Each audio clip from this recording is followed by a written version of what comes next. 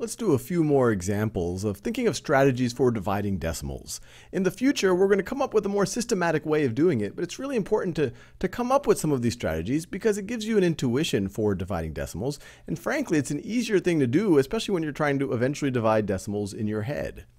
So let's say we want to figure out what 6 divided by 0.2 or 2/10 is. Pause the video and see if you can figure it out.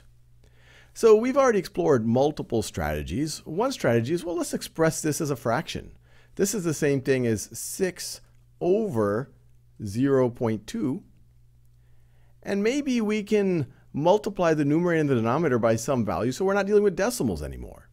And if you want to get rid of the decimal on the bottom, we have 2/10. Well, we can multiply the bottom by 10.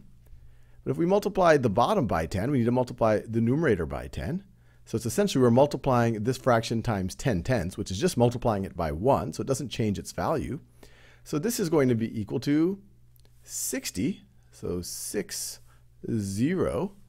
over 2/10 times 10. Well, that's going to move the decimal 1 to the right, and that's just going to be equal to 2. Now what is 60 divided by 2? Well, 60 divided by 2 is fairly straightforward. 6 divided by 2 is 3, so 60 divided by 2 is going to be equal to 30. So that's 30, and so we're done. Now another strategy is you could have thought of all of these numbers in terms of tenths. You could have said this is 6, I'm doing that orange color. You could have said this is 6/10 divided by, oh, let me be careful. This is 60/10. 6 is 60/10. 60/10 divided by 2/10. 2/10 is equal to, well, I have 60 of something, and if I were to divide it into groups of 2 of that something, I would have 30 groups. That's going to be equal to 30. Let's do another example. This will be our most involved one before we really try to show you the standard way of dividing decimals. Let's say we wanted to compute 4.2 or 4 2/10 divided by 3/10. Pause the video and see if you can figure that out. Well, you've already seen multiple techniques for tackling this. It never hurts to try to write this as a fraction. So this you could write as 4.2 divided by 3/10. And now we could try to get rid of the decimals. Now the best way to do that, I could imagine, I have tenths here, I have tenths here. If I multiply the numerator and the denominator by 10, that might help out a lot. Because in the numerator, this would move the decimal 1 to the right. So in the numerator, I would get 42. 4.2 times 10 is 42 over 3/10 times 10. Well, that is going to be equal to 3. And so what is 42 divided by 3? Well, there's multiple ways to do that. You could try to do it in your head, or you just try to actually do a little bit of medium-long division. So it shouldn't be too long. So let's see. 3 goes into 4 one time. 1 times 3 is 3. Subtract.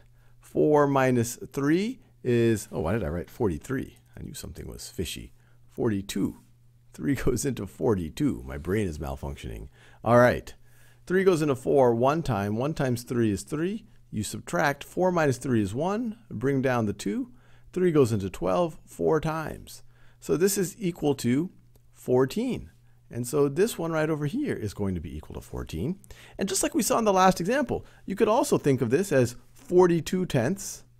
42/10 divided by 3/10 divided by 3/10.